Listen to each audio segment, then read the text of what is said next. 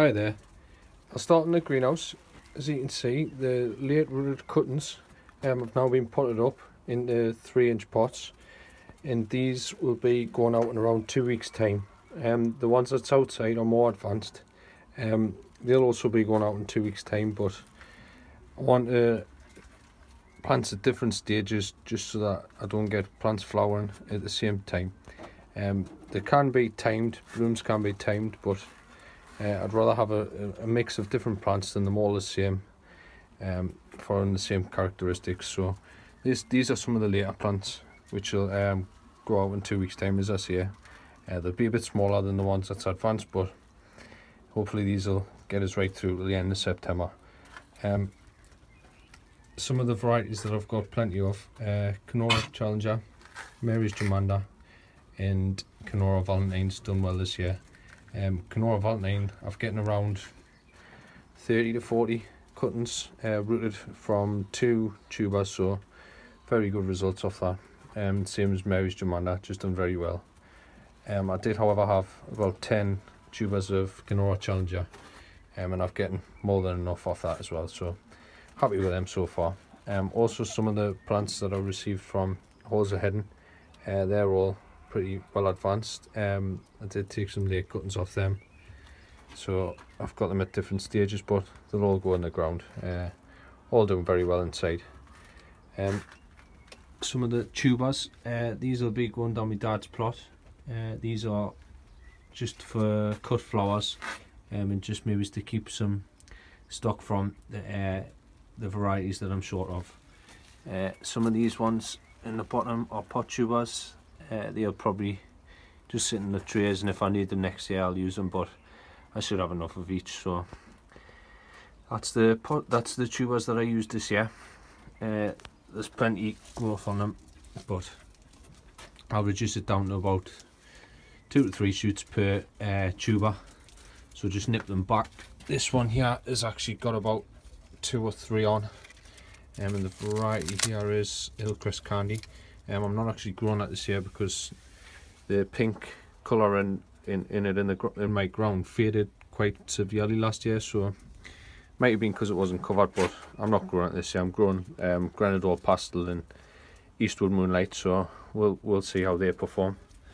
I have kept stock of it, but it doesn't mean to say that I'll use it again. So that's Hillcrest Candy there, just at a 2, just to get some flowers for the vase off them. So I'll take you outside and show you some of the plants that I've got outside.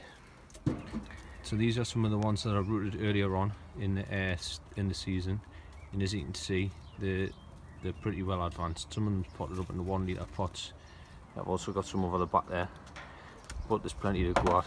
I've got around 400 to 500 plants, but I only have enough room in my pot for around the 150 mark to 180, so not use all them. I've got enough room down my dad's for about 200, and another fella, Gary Cooper, he's going to put some plants down there as well. So I should have enough ground space to put them all in, but if not, I'll be putting them back for pot tubers and keeping them for stock. I'll move over to my ground. So these are the 2 beds that I'm using. Nice long beds. I think they're about 18 meters by 1.2 wide, so I'll get 2 rows in each bed, and I should get around 120 plants in there. And also the bit where the dahlias are sitting there now, I should get 2 rows in there, and get around 20 plants in there as well, so we'll see what happens with them. So I've rotavated the ground. I've added Vitax Q4 and some slow release fertilizer. What I'm going to do now is I'm going to lay flat hose down, and I'm going to use a soaker hose for watering this year, just to make it easier, because last year I watered by hand and I just found that I didn't have enough time to do anything else in the garden. So if I put lay a flat soaker hose down, I just plug a hose in, and I can just get on with other jobs in the garden. Just makes life easier. I am going to hook up